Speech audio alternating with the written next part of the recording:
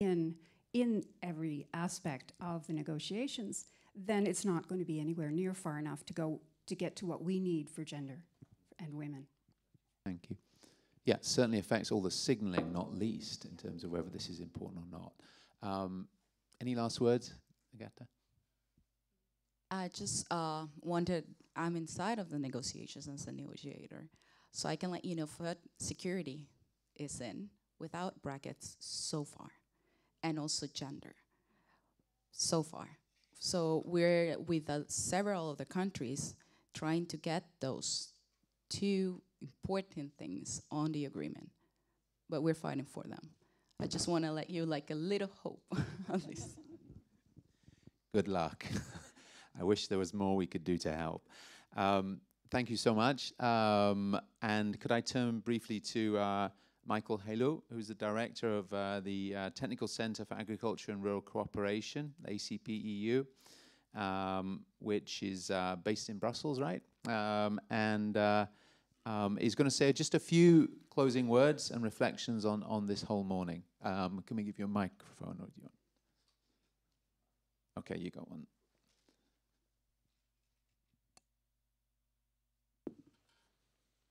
Good afternoon, everyone.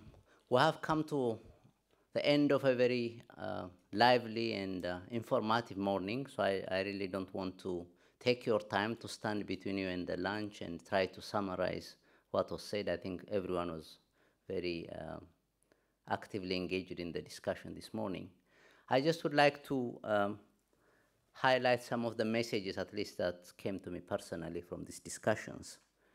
Well, I think it was clear from everyone that we're looking at a huge problem. In terms of the magnitude of the problem, it's huge. We have to produce more food, 70% more, and reduce the carbon footprint of agriculture. So everyone recognizes that. And if you go into any kind of discussion, if you go to Africa or anywhere else in the developing world, there is a lot more demand on agriculture to create jobs, to improve nutrition, and all sorts of expectations from agriculture. So the question is, how much policy coherence do we have in terms of trying to achieve these common objectives and also trying to address the climate challenge?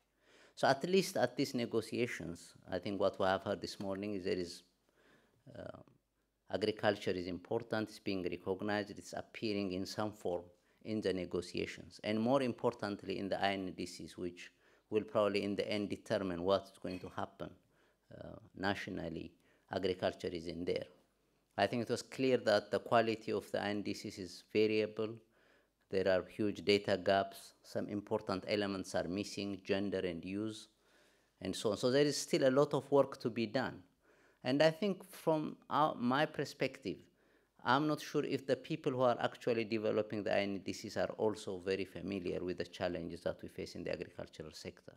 So this whole issue of multi-sectoral approach, how do you make sure that the challenges of food security, sustainability, and so on are taken into account in the INDCs in a meaningful way? And I think the point that was made about what really matters is implementation, because we could have lots of agreements, we could have conventions, we could have documents, plans, and so on. But what matters in the end is how are you going to implement it? And to make that implementation happen, do you have the financial resources, especially for developing countries? And it was clear from the CICAF's report that the requirements are quite enormous, $5 billion a year, both for adaptation and mitigation. Yes, Green Climate Fund is there, and it's not being used effectively.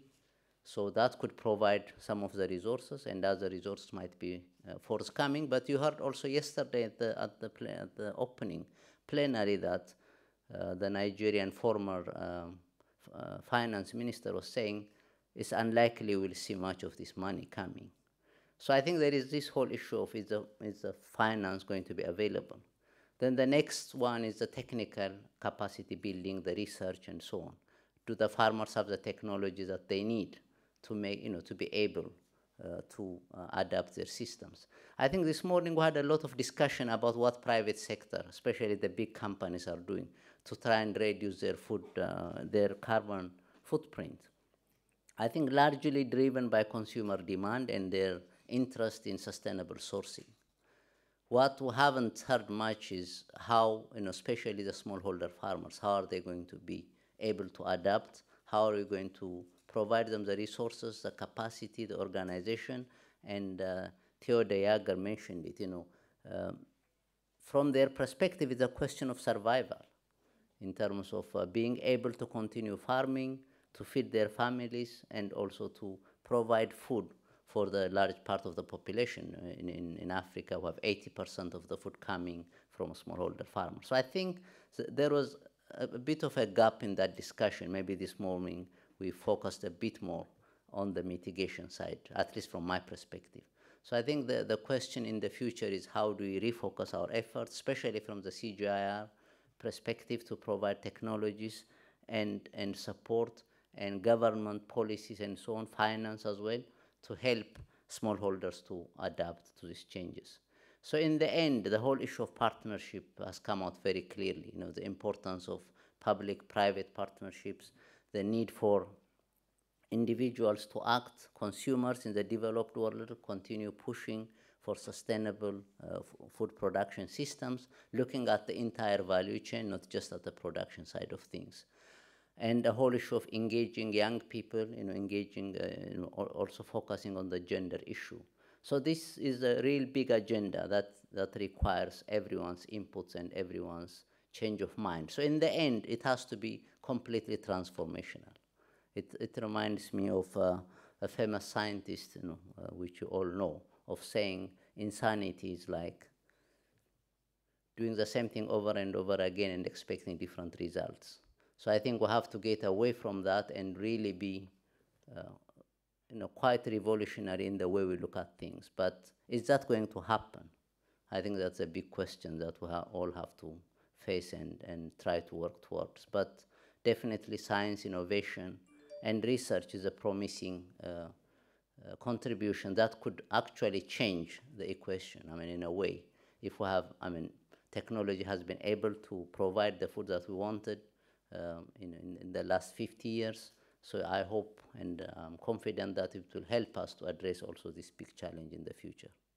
So on behalf of the organizers, CGIAR, CCAFs, the PricewaterhouseCoopers, FANARPAN, I might be missing somebody there. I think the Knowledge Development Network, and of course on my own behalf, and CTA, we are very grateful to the speakers, the high-level speakers, and everyone who contributed in a passionate way to this discussion this morning. It was absolutely informative. We had a lot of information, as I say, a lot of ideas and contributions. We are very grateful to that. Grateful to Elwin for excellent facilitation. You're really able to drive the discussion. When we started this morning, Sunday morning, I wasn't sure exactly how it will proceed, but he did a fantastic job of keeping everyone really involved and interested. So thank you very much. And it also took a lot of effort from many of our colleagues to put this together, CCAF's colleagues and also some of our other organizations' colleagues, to put together the speakers and the program and so on. So I thank them for their contribution as well. So thank you very much, and I hope this discussion will continue and we'll be able to strengthen agriculture's role in the negotiations as well as outside of the negotiations. Thank you very much and have a good afternoon.